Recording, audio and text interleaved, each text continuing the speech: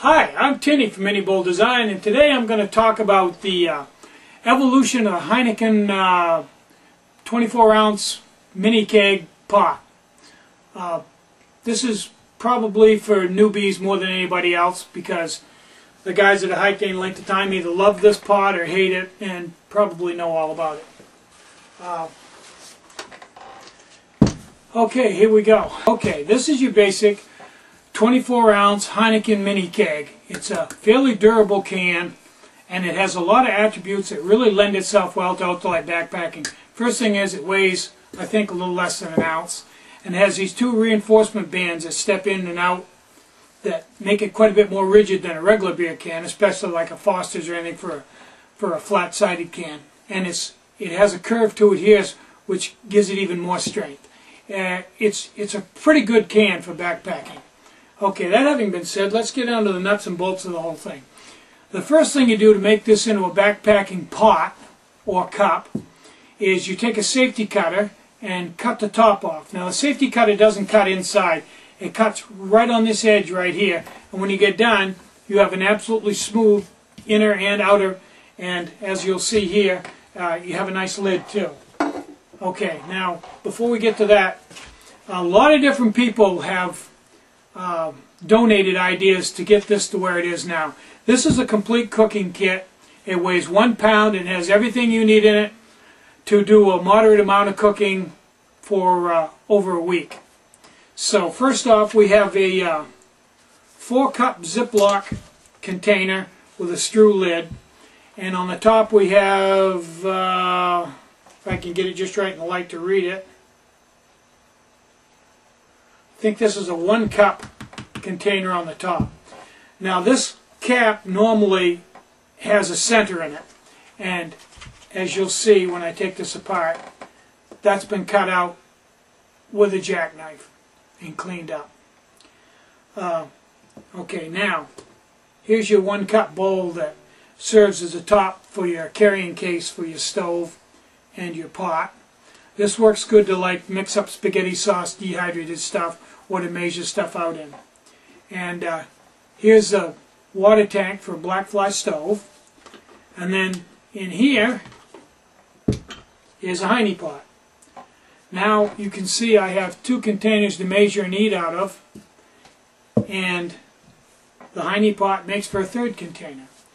This is your main cooking system. Now, first off, I'm going to go through everything that we did to make this pot as good as we possibly could.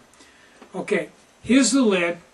It's just a regular top that's been cut with a safety cutter.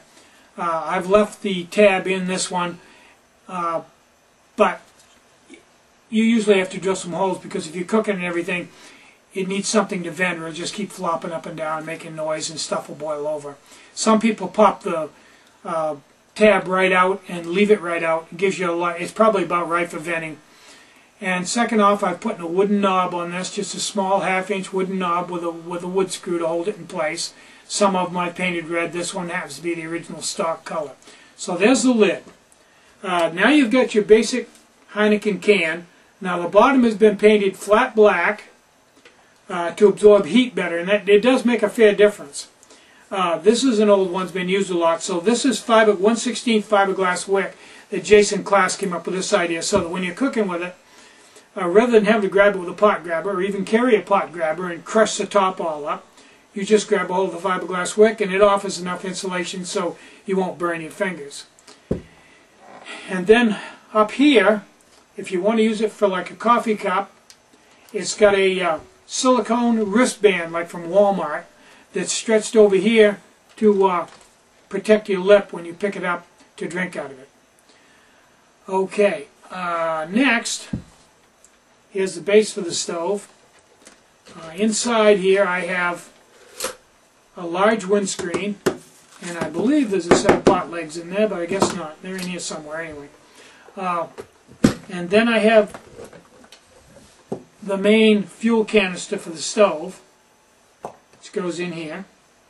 I have 2 4-ounce fuel bottles for a total of 8 ounces of fuel. I have the legs for the stove, and I have a cigarette lighter. So, to run this simple system, you simply fill this water tank full of water, put your fuel canister in, squirt your fuel into the fuel canister and put the top on, pull your wicks up where you want them. You can adjust these up or down for different temperatures. This is on high here, and then if you want to just simmer, you push them all the way down to low, and you can do anything in between. Once you get this lit, these pot legs fit right into the concave part of the base of the stove. You've got your lid, you put your lid on. Here's your windscreen that you can put around it if you're in windy weather to keep the wind away from it. And that's your entire cooking system. Now 8 ounces of fuel is enough to cook for me for more than 8 days. I don't usually use a whole ounce when I cook. It takes a little over a half an ounce to prepare a meal, and that still leaves you enough fuel to make coffee or dessert or whatever. So this is enough for 8 meals. And I usually only cook 1 meal a day in the evening. I don't cook meals at noontime. And if I want to do spaghetti, I'll cook the spaghetti in the Heineken pot. Then I'll dump it in here.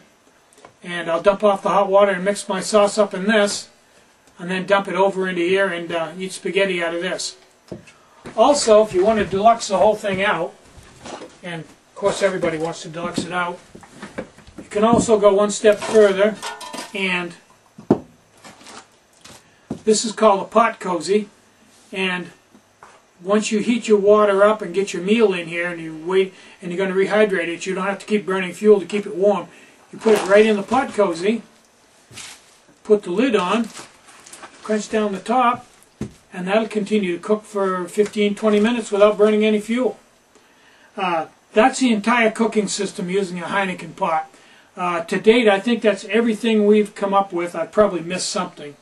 I think that's basically everything we've come up with to cook with this system. Like I say, it's a 1-pound system to cook your dinner for a week.